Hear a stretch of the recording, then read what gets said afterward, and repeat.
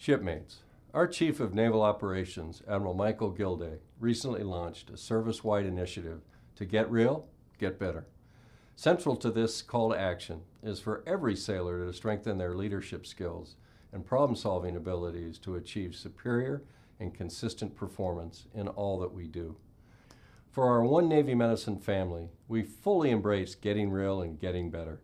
It's embedded in our guiding principle of performance, which is the basis for our long-standing practice of being a high-reliability organization.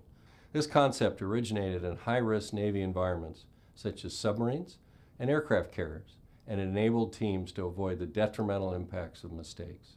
High reliability is particularly applicable within military healthcare because the three HRO pillars, leadership engagement, continuous process improvement, and a culture of safety, directly translate to better outcomes and fewer life-threatening errors. Applying an HRO approach empowers our people to find and fix problems and innovate at all levels, from the deck plate to senior leadership. And it all starts with getting real. In order to do this, we must self-assess and become our own toughest critics. We must continually evaluate our teams and ourselves, and then take 100% ownership when something goes wrong. And we must get real and review at what needs to be improved in order to get better. Be curious and take pride in fixing problems. We are not a zero-defect Navy. If our performance is not as good as we thought, we don't hide behind our assessment or keep it inside the lifelines. We embrace the reality of what didn't work and then make the necessary changes to fix things and make them better.